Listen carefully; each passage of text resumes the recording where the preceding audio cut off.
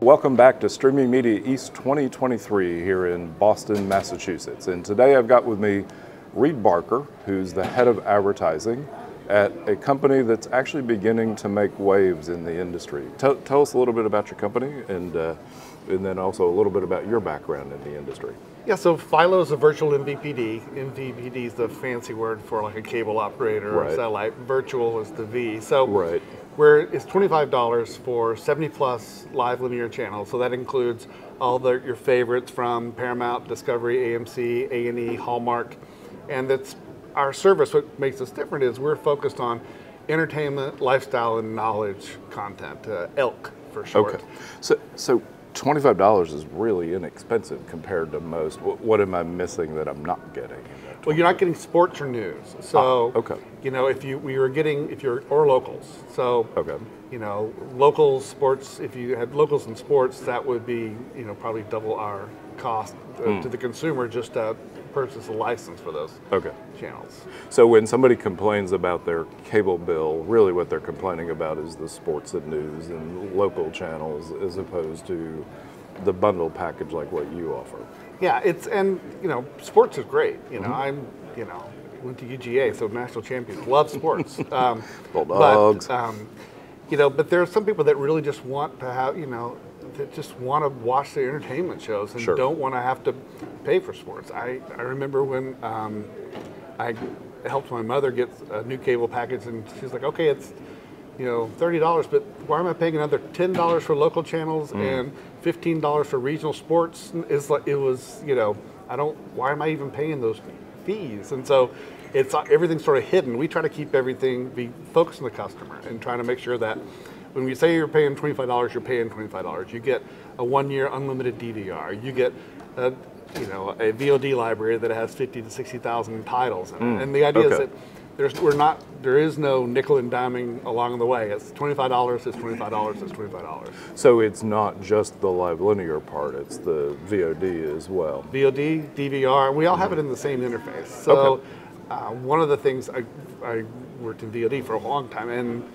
you have to go to a different interface on the set-top box guide to find the titles for the show you want to watch.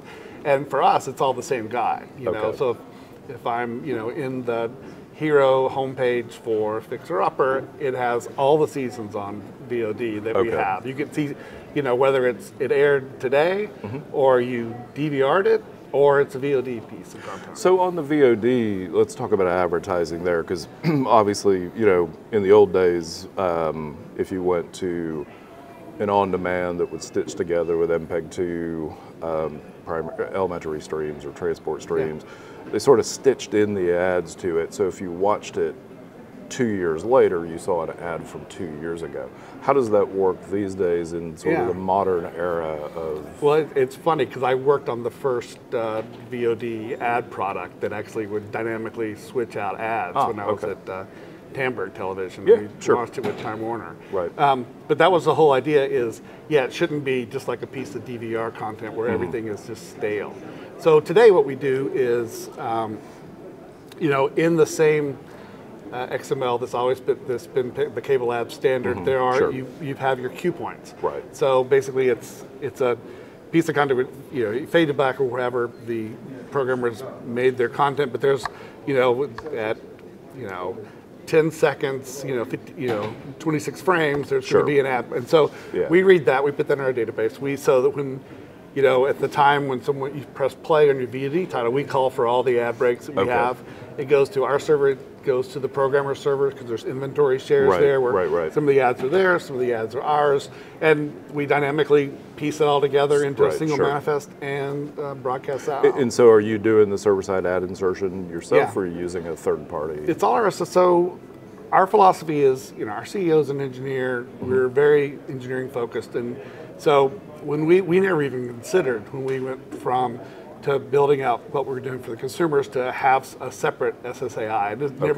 We were like, our philosophy was, we're serving video to the consumer. Right. So it should be a seamless experience. So as part of building the manifest, we've transcoded the program stream. Well, the same system is transcoding the ads, right? Inserting them into the manifest, updating the manifest as in linear as the new ad breaks come up. But it's all very seamless. Okay, interesting.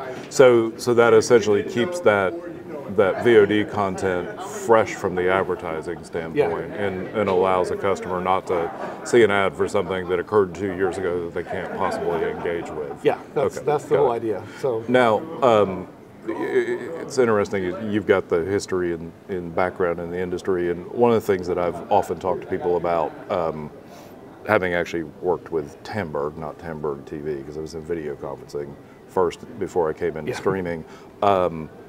One of the things that I found fascinating about the Telecom Act back in the 90s was it was designed to allow for unbundling, but of course the cost, if you went to say, I just want HBO, they charge you the exact same amount as if you bought a bundle or slightly more.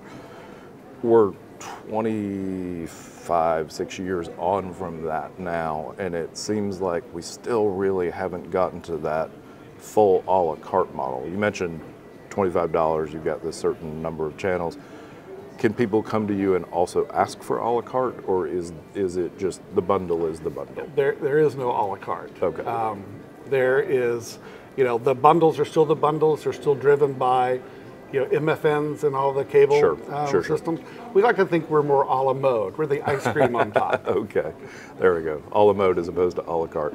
And then from an advertising standpoint, I think one of the things you mentioned in there was the ability for somebody to opt out for being tracked for their data to be used for personalized ads. Is that easy for somebody to see in the system, or is you got to dig down through? It's a little bit, it's not as easy to do in the CTV apps, but on our website, it's very prominent in how to do not sell my information is everywhere, with instructions on exactly how to opt out of every other device you have. Okay, nice. And then multi-month contract, year-long contract? We've looked into that. We expect people to churn because of either they want to watch football, and so they may want to churn out of us and come back. We make that very easy for them to do. So we're not trying to necessarily have a lock you into a contract or not. But we have been looking. We're going to do we've done some experiments with multi-month. If it's something the consumer wants, we want to provide it. It's just there's a tremendous amount of complexity in multi-month and some of the billing systems that we work through. So one other issue that I've seen over the 25 years or so I've been in streaming is if someone, say, is going to go on a 2-month vacation and they want to pause their subscription, normally they can't. They have to cancel it, and in canceling it, they lose all the DVR and that kind of thing. Is there any model that you all have if somebody wants to suspend their account for being away for a period of time? Basically, we keep all of their, we won't save shows while they're gone, but we keep all of their, all their settings. Their history. So, you're canceling, but we're expecting you to come back. 25% of our new subscribers in any month are typically people who are resurrected. And not just Walking Dead fans. Yeah, right. Awesome. Well, thank you very much, Freed, for your time, and really appreciate the insights that you provided. Thanks very much. You're welcome. And we'll be right back with our next guest.